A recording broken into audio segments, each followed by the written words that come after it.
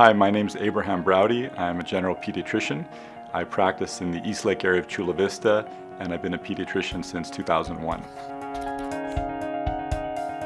One of the most rewarding things about being a pediatrician is being able to work with families over time and see kids grow from little babies up on through elementary school, high school, and into college, and really being with the families as a personal advisor and sharing in their successes and helping them in times of need and really feeling like part of their family. I grew up in Chula Vista here, close to the area where I now practice. I went to UCSD for my undergrad as well as medical school.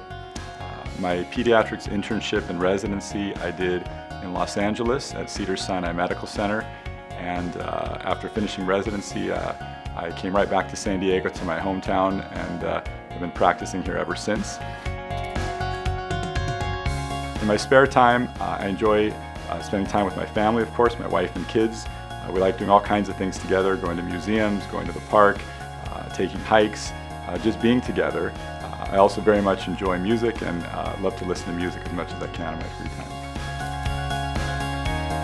One thing I think people would be surprised to know is that I'm an avid classical pianist, and in fact at one point early on I was even considering it as a career move before I got into medicine. But I still love to play the piano. I play all the time, and I've actually trying to get some of my fellow doctors to do some musical duets, and it's still a very important part of my life.